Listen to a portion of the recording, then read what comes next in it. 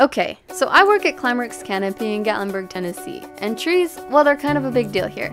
The trees we choose are all big, strong, healthy trees that we expect to live long after we get out of them.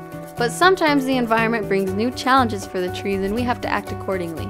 For example, when the course was built, we decided to build lines and platforms in several eastern hemlocks.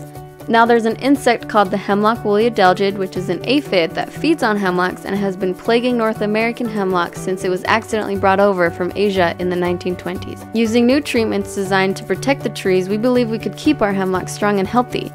Unfortunately, the older, mature hemlocks didn't respond well enough to the preventative treatments, and the woolly adelgid took some of our favorite trees. But just because we don't use any hemlocks for zipping doesn't mean we're giving up on them.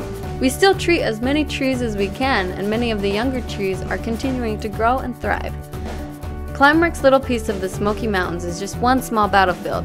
The war is going on here, 800 square miles of the Smoky Mountain National Park, of which eastern hemlocks make up about 142 square miles of the forest.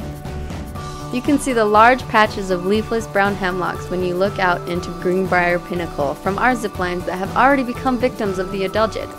Eastern hemlocks are some of the largest and most common trees in the Smoky Mountains. Their extinction would result in a loss of many different plant and animal species due to the unique ecosystem it brings to a forest. For every ticket purchased for a tour at Hemlocks Canopy, $1 goes to protecting the eastern hemlocks.